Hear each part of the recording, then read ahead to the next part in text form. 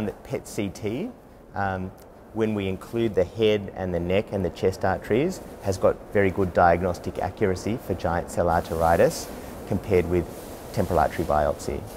That is our standard of care, and over the last 5 to 10 years, other imaging modalities have been looked at, including ultrasound and MRI scans, but temporal artery biopsy remains the standard of care in most centres around the world. So we had 64 patients that were enrolled. All patients were from Sydney, Australia, and the patients had to be suspected of newly having GCA, so these were not relapsed patients. They all underwent their PET-CT scan from the vertex to the diaphragm within 72 hours of starting treatment.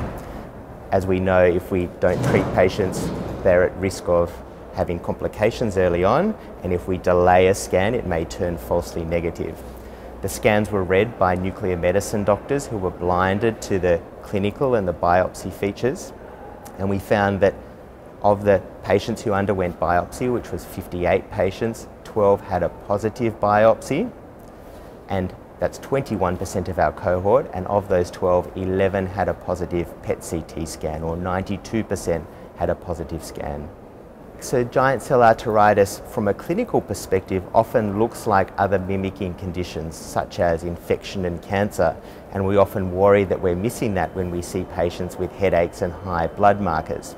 We found that a total of 13 patients had an incidental alternative diagnosis made on the PET scan. That included 7 infections, 5 malignancies, and 1 patient who had subacute thyroiditis, which was mimicking giant cell arteritis.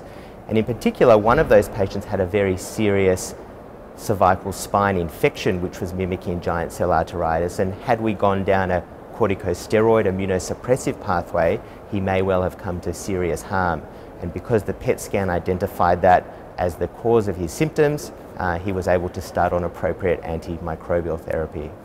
I believe it is practice changing. I believe it would support PET-CT when we include the head, neck and chest as a first-line test for patients newly suspected of having giant cell arteritis.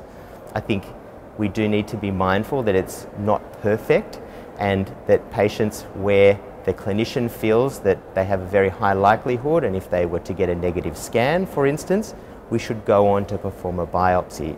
But the study would support, particularly in a low to moderate risk patient who has a negative study, that would be very, very reassuring, and those group of patients probably does not need to go on to have a biopsy.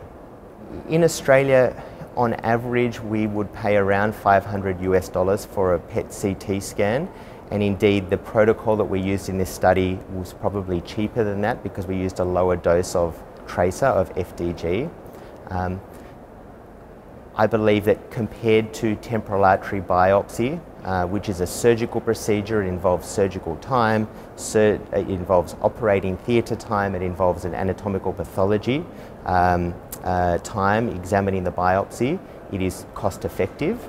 I believe in the United States that the cost of PET-CT is much higher. However, when we think about the full workup for a newly suspected GCA patient, which currently would include a temporal artery biopsy with all of those costs in the United States, as well as a CT scan of the chest, which is recommended by the American Heart Association on diagnosis of GCA, it may well turn out to be cost effective. From an imaging perspective, I think a lot of anatomical pathologists have expertise in reviewing temporal artery biopsies, but I think that we are in the process of learning how to what tests are appropriate, imaging tests are appropriate, and how to interpret them. I feel that the benefit of a high-resolution MRI of the scalp or of a PET-CT is that the images are there for review by other clinicians, and I feel that the one issue that potentially is present with ultrasound is that it's very operator dependent, and in centres with high numbers of patients, I think an ultrasound is also an appropriate test for this condition.